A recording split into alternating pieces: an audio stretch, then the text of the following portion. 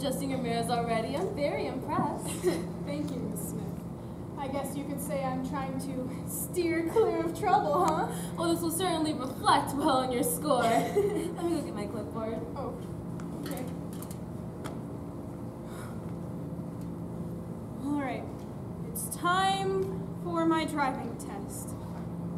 I've studied a lot, and now I'm ready. Oh, come on, me, snap out of it. You can't get nervous now. I need to calm down. Okay. Calming these, calming those, calming down into my toes. Whew. I'm calm. I'm Marley, and I'm calm. Besides, this is just a formality. No one really takes driver's ed seriously. Somebody say driver's ed! Why were you back there? Hey, I'm Ed. Driver's ed. And I was sent here to help you pass your driving test. Help with my test? How? And what do you mean, sent here? Great. Long explanation type. Here's the deal.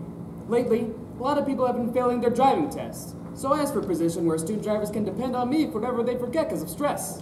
You asked who exactly? The head deities of dealership. We're the sector of gods that help people with car trouble. We live on Mount Piston. You're joking. You're the god of getting my oil checked? Actually, somebody else got that cushy job. I'm supposed to be a gasoline smell checker. Yeah, I know. But that's why I wanted to help people pass driving tests with my godly powers instead. Godly powers?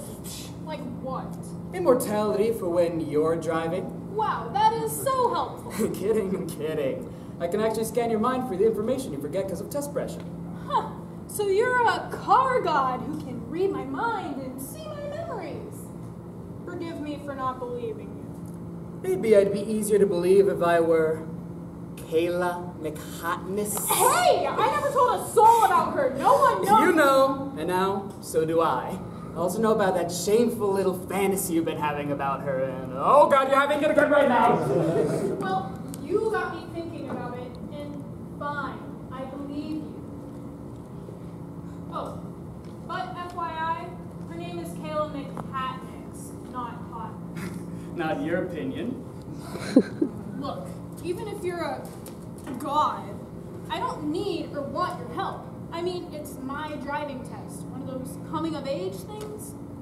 I have to do it on my own. Sorry, but getting you to pass is my only chance at getting this job. So I'm hoping you like it or not.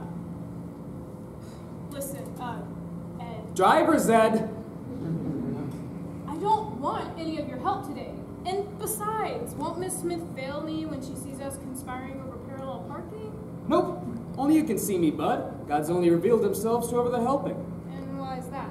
It helps fill up plot holes. Oh my god. That I am, and for today only you get to use my godly powers to ease your stress on this test. I'm not stressed. You're what's getting on my nerves. Could you please just get out of the car?